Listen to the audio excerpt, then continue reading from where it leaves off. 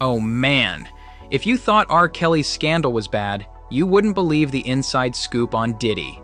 Grab your seatbelts because we're diving into some seriously messy news today.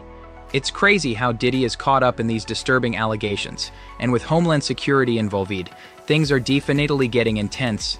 But this whole rapper situation is a whole new level of drama. Let's break it down, rapper by rapper, shall we? Let's start with Meek Mill. Remember that whole situation that happened a few weeks ago? Apparently, Meek's got himself caught up in some allegations involving Diddy. Meek denied everything and even went as far as to threaten anyone who talked about it. He made it clear he simply wasn't having it. But then, things got even crazier. An audio recording surfaced online, and let me tell you, it was not good. People are claiming it's Meek, screaming like he's in agony, and Diddy, who just keeps going.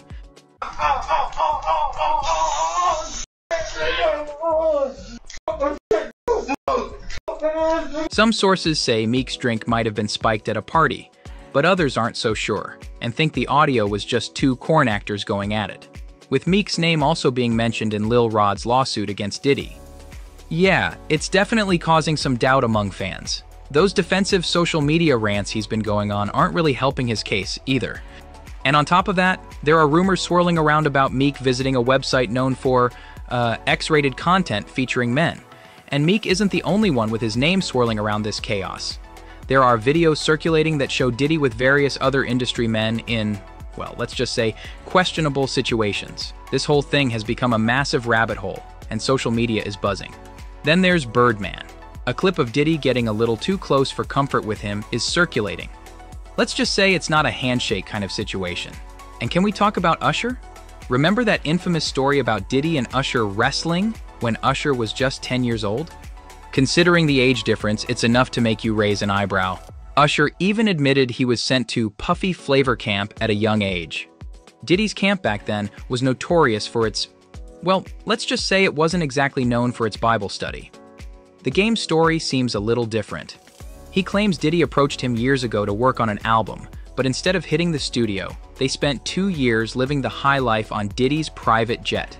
The game says Diddy showered him with gifts, but no music ever got made. Some speculate this was all part of Diddy's alleged lifestyle. And we can't forget the game's past as a male exotic dancer. 50 Cent loves reminding him of that, with a not-so-subtle mixtape cover. This whole thing is messy, confusing, and full of unanswered questions. Is there any truth to these allegations? Are the videos fake?